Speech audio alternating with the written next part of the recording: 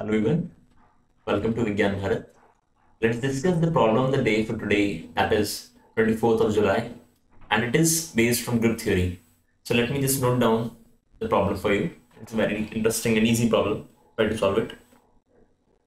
The problem is what we're given: if small n is the order, if small n is the order of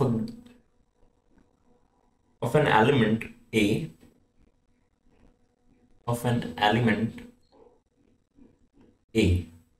this is an element of a group G,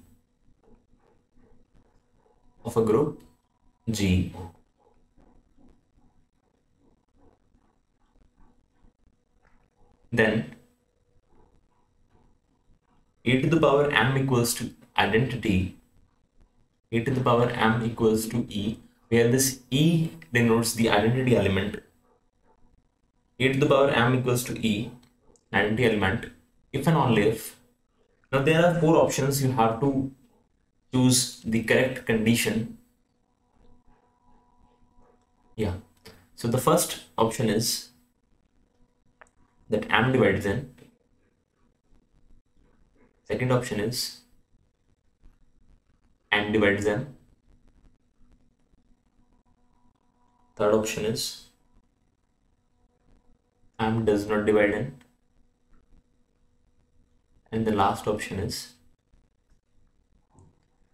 none of the above. None of the above. So this is the first problem. Let me just give you another problem today. Two problems. Now the second problem is, it's again a very simple problem, easy from this, based on generators of a group. We have a group G which consists of the following elements: A square, a raised to the power 3, a raised to the power 4, a raised to the power 5, and finally a to the power 6 equals to e, where e is again the identity element. Then the question is the number of, rather than number, I change that problem. The generators